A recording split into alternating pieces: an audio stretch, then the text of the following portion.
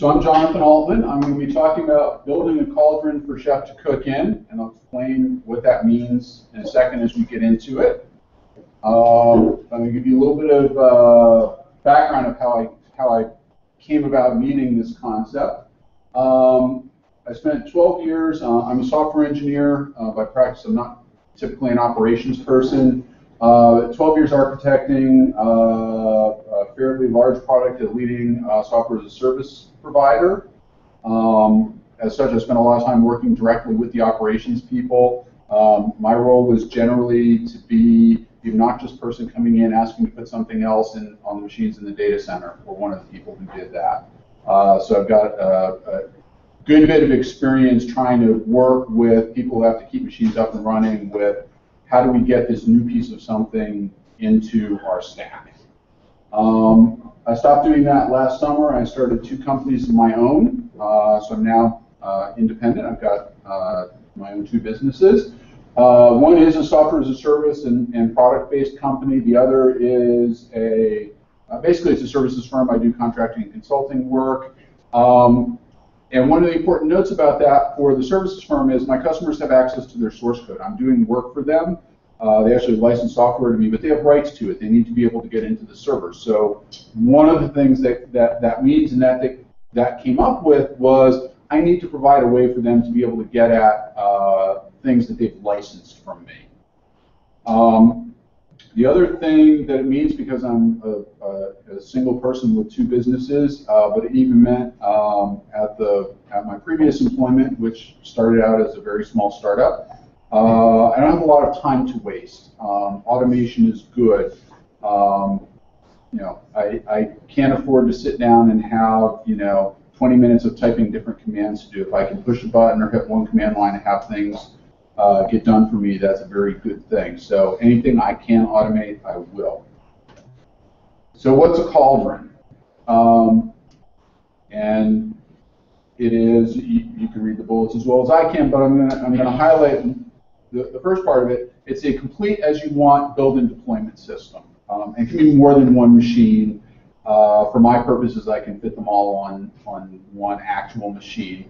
But the idea is what I want my source code artifacts, I want my deployment system with access to those source code repositories on a box. Eventually, I want to be able, when I check in source code artifacts, if there are builds that need to be run and automated tests that should be run, it should be run. Some other things to look at in the future is ticketing system.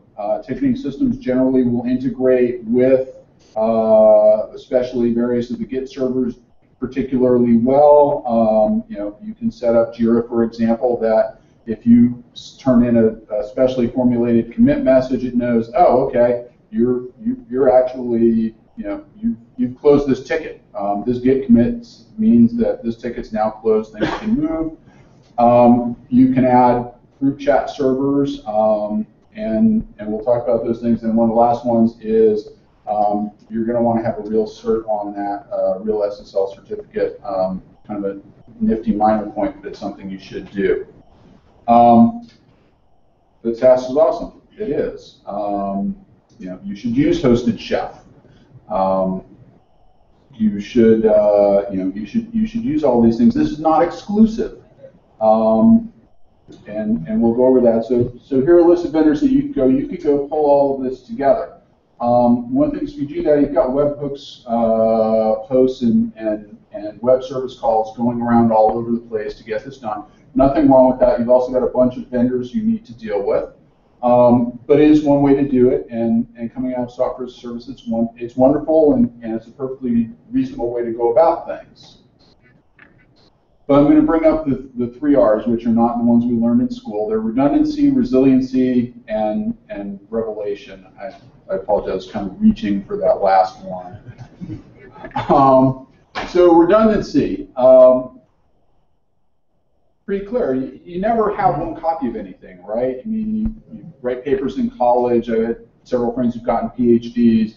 They had like 5 copies of their dissertation as they were working on it. They'd have my age, they have them on floppy disks, but they have like 3 floppy disks, and they, have a spare hard disk that they would, go put in somebody else's room, and made sure that they had things.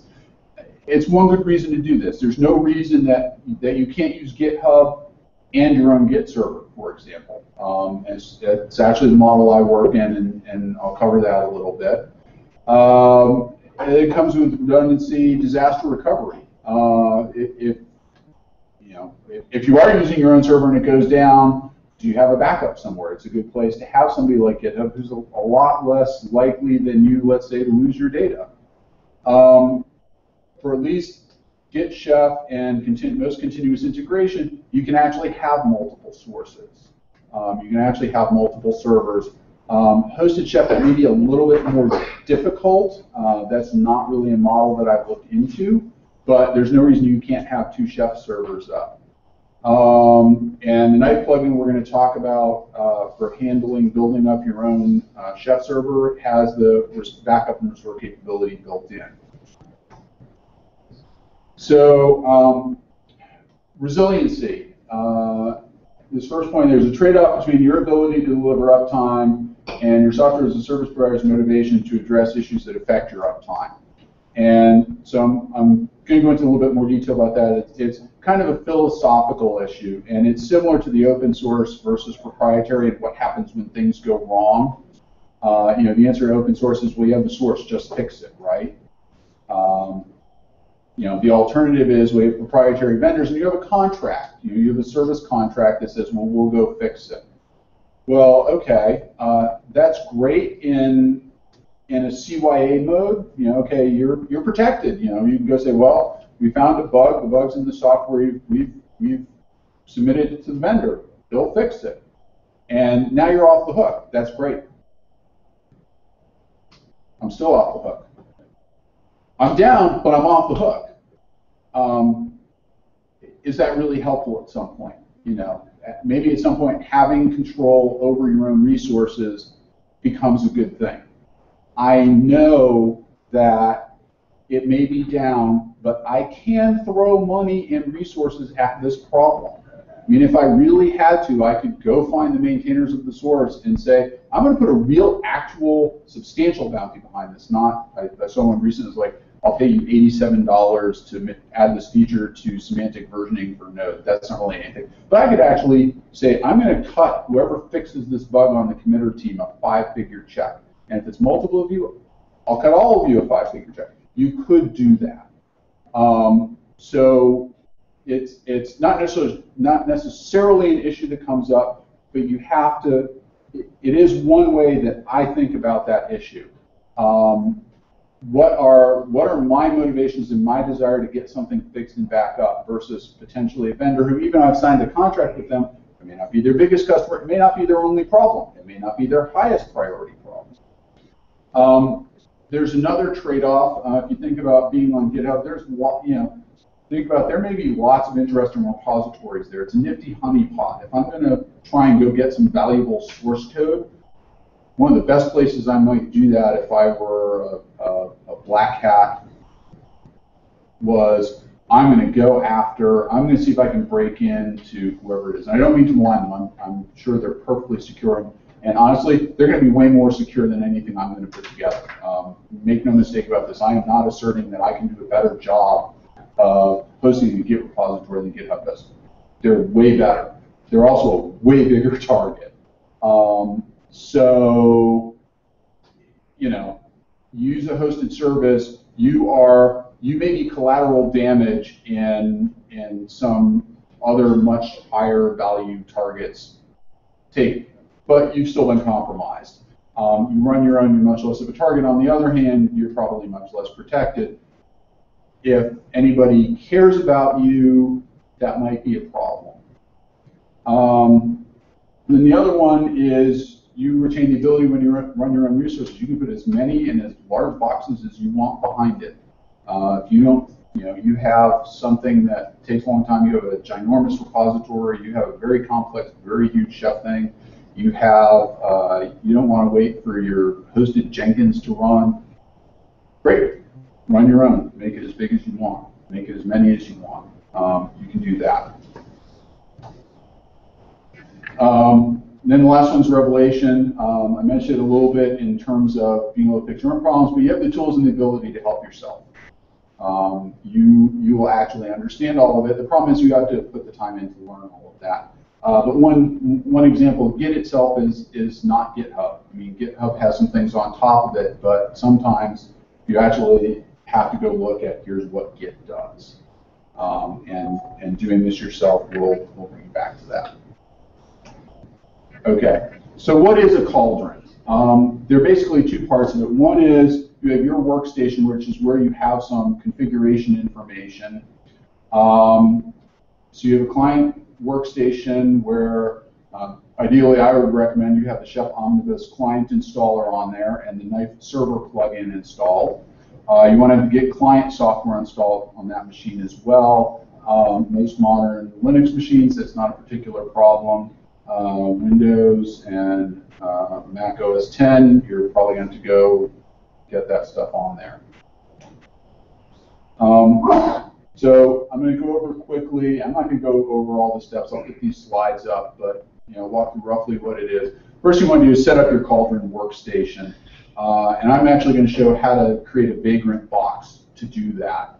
I did that for the purposes of these exercises, mostly because my workstation already has my main setup on it, and I wanted an isolated station to do it. But I'm also increasingly convinced it is the right way to do it. I think I would do it that way in the future versus having my everyday machines host operating system doing it. So just walking through the basic setups of a vagrant machine, bootstrap your vagrant, install Chef Omnibus. And as an example, all of the slides you're seeing today, other than actually provisioning the machine I'm going to use as my Cauldron at a remote infrastructure provider, all this stuff I did this afternoon, basically from about 3 o'clock until I came over here. So it was fairly quick to do. Now, granted, I'm just repeating steps I've already done. There's a learning process, but the actual process, once you've done it once, doesn't take all that long.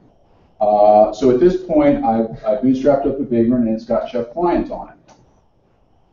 You're going to want to put the Knife server plugin in. We'll talk a little bit about what Knife server does. Knife server, plugin to create Chef servers on the command line, running primarily on Ubuntu. It may support some other ones.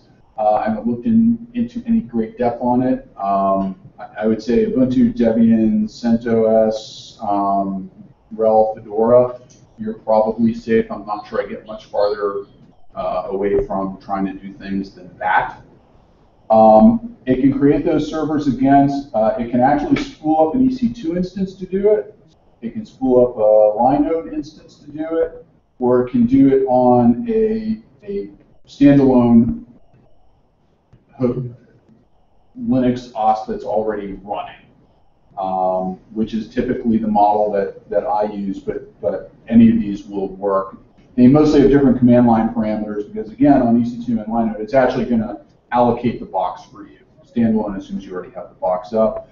Standalone can also be used if you actually want to have a vagrant server for this Cauldron stuff. You don't want to have a remote one. You want to run it on a server that you have or on your own workstation. You can actually create a vagrant instance to do that. Installing it, again, pretty simple. Command line, didn't do anything particularly crazy. One thing I'll warn you, you should probably sudo or vroot when you do that. I tried to do it without that earlier today, and it's not very happy. All right, so now we have our client workstation set up. We have a vagrant box. We've got Chef Omnibus client installer on it. We've got our Knife server.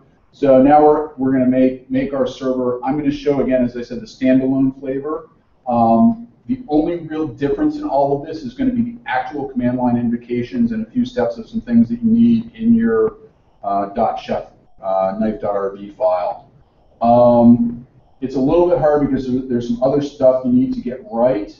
You need to have, at least temporarily while you get this bootstrap done, a root account on your server or a machine that has basically sudo, at root access level without needing to su or sudo into things. with SSH set up with authorized keys so that you can just log in without being prompted for a password. I made this mistake. There's a nifty ticket open for it. You need both the public and private parts of your SSH key on the workstation. I only had the private one on there. You get this nifty little error. You put your public part on it as well. Things are happy. So we're going to bootstrap it.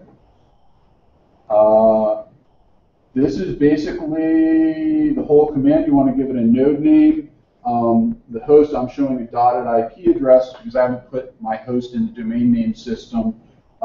This machine you're actually seeing, oops, I didn't get rid of my IP address. That's actually going to be my new Cauldron box. Part of the process of this was I'm actually moving to a bigger server that I'll actually be able to put Jira onto because I need it.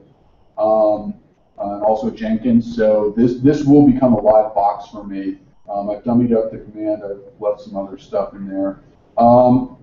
But it's basically starts off, I snipped a whole bunch of stuff, bootstrapping chef server, complete. We're done.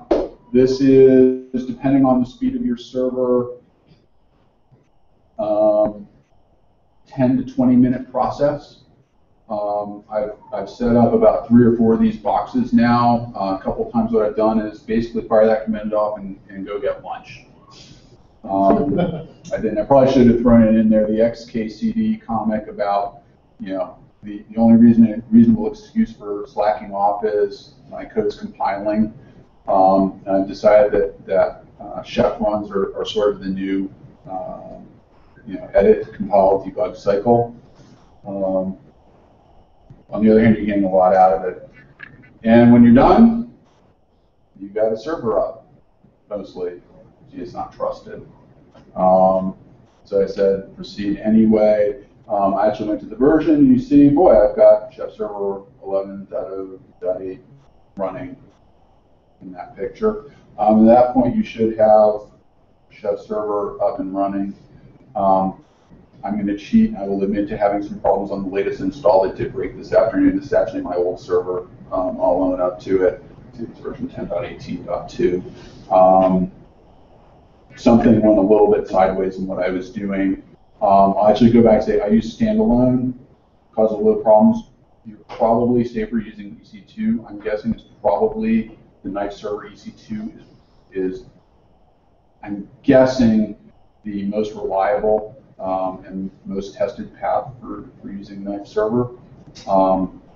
But I don't have any background for that. I just know that this seems to be a little bit finicky. It's also the first time in about 4 or 5 months I've had to set one of these up. But it does come up. So the next step, we've got our chef server. We need to get our Git server up. You got a bunch of choices. You go like GitLab, GitLab, GitWeb. You're on Windows or OS 10. You pay for hosted GitHub, I'm assuming, as well. I'm not going to cover that. I'm going to talk about using Gitalite and go over some of the reasons. GitLab is actually really cool. I forget, there's a competitor to GitHub whose name I don't recall. GitHub. Huh? GitHub. They are a competitor, but they actually started out as Mercurial hosting and put a Git layer over it. GitLab? GitLab? Open source. Well, that's what we're talking about. But there's actually a hosting provider. They were in the Czech Republic who did a bunch of stuff. So GitLab is your own. You can install this. It's open source and put it on there. Every time I look at the instructions, I cringe. It's it's like this long a list of instructions and prerequisites and tons of typing in individual commands. Just didn't. It's probably really cool. Yep. There is a GitLab community code, though I don't know if it will install the latest version or not. Okay. So yeah, I've just gone to their site and found the installation instructions, and every time I'm like, this is really cool. I don't actually think I want to bite off all the stuff that they have. Gitlit seems to be solving the same things as GitLab. There's actually some neat things and some downside things to it being built in Java. One of the cool things about it is really easy to install. It's basically a WAR file. Drop it on your machine and fire it off, and you're running. I have not looked at how they're actually doing their Git implementation. They basically, from what I understand it, done it all in Java. So I would be a little concerned that I'm just not using the official Git binaries. I'd be worried about, you know, weird obscure bugs causing incompatibility. So I might not be able to pick up a Git repo and move it between the two machines. If you ever look at it and run across it, Gitosis is, or at least was last time I looked at it, a dead project. I used it for a long time. Gitolite came along and kind of replaced it. And it basically does what Gitosis did, does it just as well. It's just as easy to use. No reason not to use it. GitWeb's an HTTP interface, CGI interface. Just don't. So we're going to install Gitolite. So the first thing you need to do is on the Cauldron server, which you haven't done yet, you're going to want to take the public part of an SSH key of the user that you're going to do the administration of your Gitolite server as onto that Cauldron server. And the reason for that, you do all the administration of Gitolite through a GitHub or through a Git repo. Basically, Gitolite, after you've set the server up, you do a Git clone of a special repo that it automatically creates, pulls down its configuration. You make changes, you do them on a client workstation, you commit those changes, you push them to the server. The server has basically a commit hook that when you send up the changes to that repository, looks at the changes, updates its configuration to represent any new repositories, users, permissions, anything that you've sent up. So the first thing you have to do is put up the public key of the first user of your Gitolite system, the one that you're going to use to manage that Gitolite administration repository. And you're going to want to rename the idrsa.pub that you're putting up there to whatever you want the username to be for the permission system in Gitolite. So as an example, I take my idrsa.pub and I call it Jonathan.pub because I want to be Jonathan in the system. But I could be anything I want it to be. These really are all the instructions to get Gitolite up and running. Clone a repo, run their install script, give it a setup, and pass it the public key of whatever you name this over here. Use it over there, and it says I'm going to set it up, and the initial admin user is going to be this name, and there's their key. Quick and easy. It really is about a 5-minute process. So now I've got my Gitolite server up and running. I need to go actually do some configuration to it. Back on your configuration workstation, you can use the same thing, that same Vagrant box, let's say, that uses your workstation to set up the chef server to begin with. Clone the Gitolite-admin from whatever the name of your Cauldron box is. That pulls down that main admin repository. Add any Git repository setups you have, any users you want, and the documentation for Gitolite is very good in terms of describing permission lists, roles, things like that for how to do that. I'm going to set up a very simple one that I have a repository called heat node, and I want Jonathan to be basically the admin for that. I can actually do the initial push. This little plus is important for people who are going to create the repository for the first time. You need that plus on the end of that. And then I've got read and write access to it. That's it. You've got a Cauldron. You now have your own hosted chef and a Git server. You are ready to go to town. So I'm going to cover a little bit. I mentioned that you can use Git and multiple, probably non-ops code chef, hosted chef versions. Simply and easily, you can add as many, in any particular Git repository you have, you can add as many remotes as you want. The only difference is they all need to have their own unique name.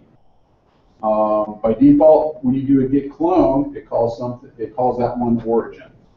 So anytime you see git push, origin, master, and all that, origin is just a convention. It's just a name. You can actually go in and edit .git/config and change that. There's also a command line you can use to do that. You can call them anything you want. So, for example, I might call that Cauldron, which is what I typically do. Give it whatever name you want. You can give it, if you're doing this on a project base, you can give it the name of your customer. Whatever you want to do, totally arbitrary. Add both of them. When you're done, I want to make a backup. Git push origin master, git push GitHub master, git push Cauldron master, as many of them as you need. However you want to do it. And now you've got some redundancy. Cover that. So that's it. Last thing, you want to put a real cert on the box, that little red warning. In general, if you leave warnings out there and users look at them repeatedly, they tend not to notice that they tend to ignore any warnings, including ones that you might really care about. So get rid of it. As of Omnibus Chef 11, they're using Nginx for the HTTP server. It's actually fairly easy to drop a cert on there once you have it. Go get your own trusted one. If you really insist on it, make yourself your own certifying authority and update your browsers to recognize your own CA, but that seems like a bit of overkill. That's it? Questions? Yeah. Yeah, so like, are you using dedicated for your backend, or are you using dedicated servers, or using Linode, or like EC2, or where? Like Linode or EC2. I'm actually using, right now using 3 different providers for 3 different cauldrons. Are you using dedicated servers, or like VPSs? They're basically, one of them, they're probably all KVM instances. Oh, okay. So one's at Joyent, it's an Ubuntu box at Joyent, so I know for a fact that's a KVM instance. Mm-hmm. Another one I think is a chunk host, and the one I was configuring here was actually a DigitalOcean. So you take your choice. And again, if you're using EC2 or Linode, it's you're using their environment. But I don't see. Clearly, you have to trade off what security risks you think you have by using VPS or whatever the mechanism is and whatever host you're using, versus you're going to have your own iron. On the other hand, I don't think that's actually your biggest security problem if you're going to host this all yourself. Yeah. So you just have like an Ubuntu virtual instance on. Yep. On Exactly. Yeah.